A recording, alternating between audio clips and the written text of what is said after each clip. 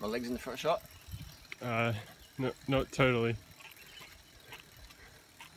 You stay left. That might help. Alright, that's pretty good.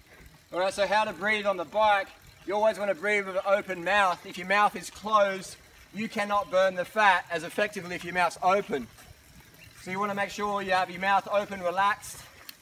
Never climb the mouth shut. Otherwise, it's going to make it so much harder because you can't get the oxygen. Oxygen is where the power comes from. When the riders and swimmers and runners take EPO, it's for oxygen ability.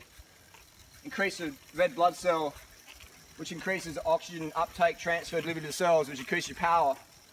So you always want to have an open mouth, breathe from the belly. If someone says breathe through your nose, keep your mouth shut, they got no fucking clue. They got no fucking clue. Open mouth. You watch Lance Armstrong, watch all the fucking hitters. Open mouth, relax.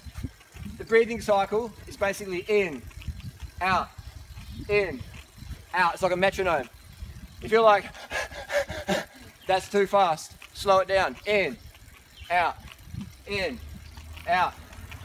And that's what you want to say. Just remember that in, out.